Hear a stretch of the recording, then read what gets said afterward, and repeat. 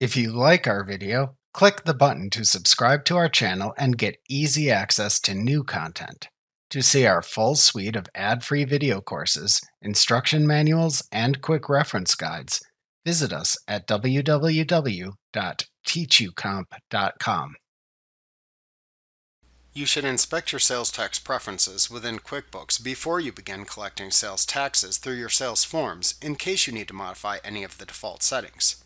To do this, select Edit, Preferences from the menu bar to open the Preferences dialog box.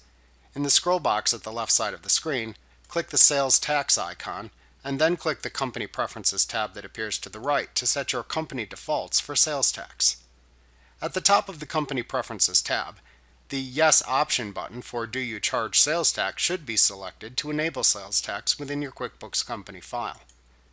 Under the Set Up Sales Tax Item section, use the Your Most Common Sales Tax Item drop-down to select the default sales tax item or sales tax group to use within sales forms if you create a sales form for a customer that does not have a sales tax setting specified.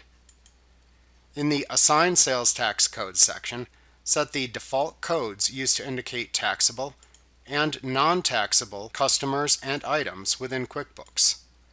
You can also check the checkbox for Identify Taxable Amounts as T for taxable when printing to print a T for taxable amounts within sales forms. In the When Do You Owe Sales Tax section, select the correct option button to indicate when you owe sales taxes that are collected. The options are As of Invoice Date accrual basis or Upon Receipt of Payment cash basis. Then select an option button within the When Do You Pay Sales Tax section to indicate how frequently you make sales tax payments. Your choices are monthly, quarterly, or annually. When you have finished setting your default sales tax preferences, click the OK button in the Preferences dialog box to save your settings. Remember to click the subscribe button to see more of our videos.